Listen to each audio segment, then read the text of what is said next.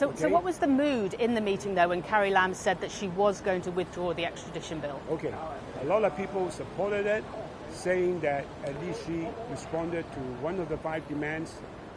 I stood up, and I think I'm the lone voice within that room, that unfortunately it's too little too late, that the focus has shifted because I face my constituents on the street every day. The focus has now completely shifted to allegations against police, allegations against protesters.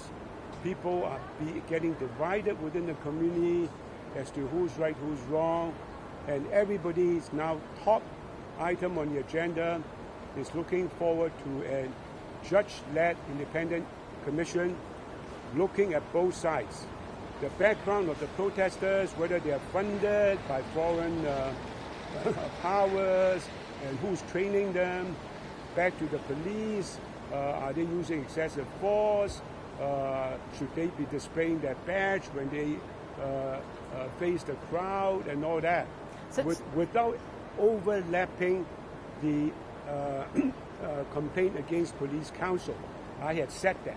Okay, so I stood up and said my piece, and basically, you know. What was Carrie Lam's response? Well, she insisted that the complaint against police council is already looking at that. Okay? But my point is, well, why aren't you looking at the protesters as well? All right? There's a small group of radical protesters that's destroying everything in Hong Kong, backed up by a huge following who simply wanted to know the truth. Their wanting is the truth behind really how police has been handling this whole thing, and it's causing divisiveness within families.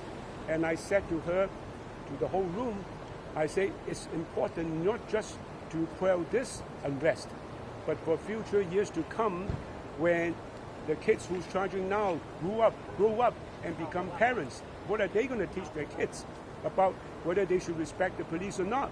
This thing has to be settled.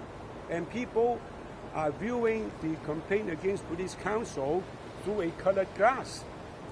Was there appetite for your suggestion, though, or is it just going to be one of the 5 demands that will be met? Do you think there's movement for, there's room for another one of these demands to be met by Carrie Lam? That's all. That's it? As of the end of that meeting, that's it. Was there any other support in the room that there should be? I don't want to comment on that. I shouldn't.